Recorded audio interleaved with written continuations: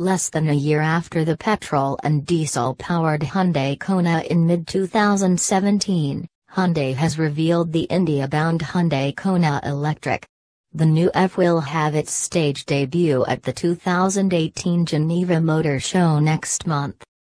Hyundai has introduced the Hyundai Kona Electric in two models: short-range battery, motor, and long-range battery, motor.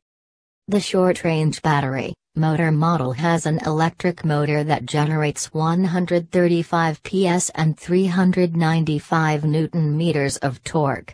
It has a 39.2 kWh lithium-ion polymer battery that offers a range of up to 300 km.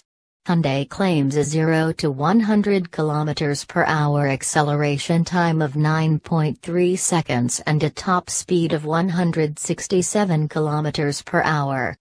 Getting the 39.2 kWh battery fully charged using a standard AC charger takes 6 hours 10 minutes.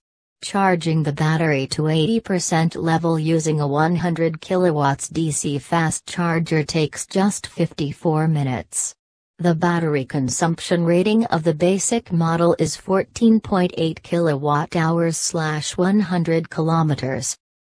The long-range battery, motor model employs an electric motor that delivers 204 PS and 395 Newton-meters of torque. It has a 64 kWh lithium-ion polymer battery that provides a range of up to 470 km.